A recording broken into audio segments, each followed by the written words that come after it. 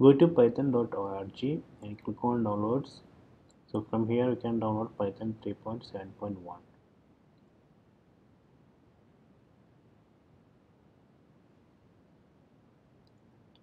Okay, download has completed. Let me open it.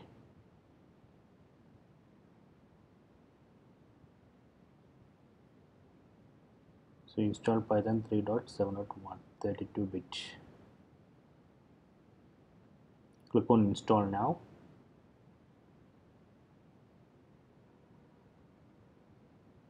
So before that, let me cancel it. Close. So I am going to downloads.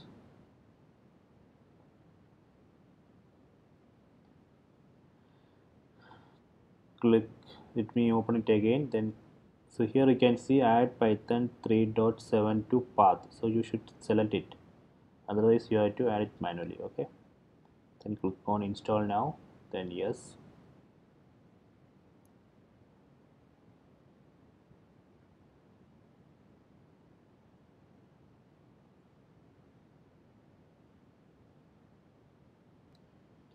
Okay, installation completed. Let me close it. Then open command prompt. Then type Python. You can see Python 3.7.1 here.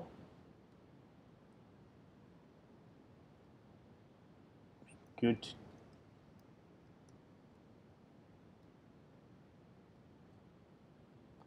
So let me check pip3 version.